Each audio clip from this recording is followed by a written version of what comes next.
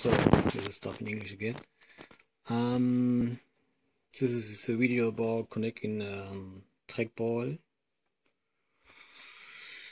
with Dual Strike with a special Trackball firmware to a PC or Raspberry Pi. So this is the README and connection diagram, connection table. These are the cables. Orange is ground, black is 5 volt. This is not good, I know, but anyway. I used pre-wired connectors, so I had no choice for the colors. The directions are up, down, left, right, via to X1, X2, Y1, Y2.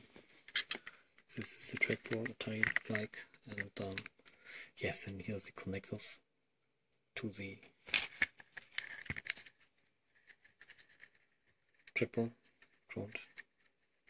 The black is 5 volt.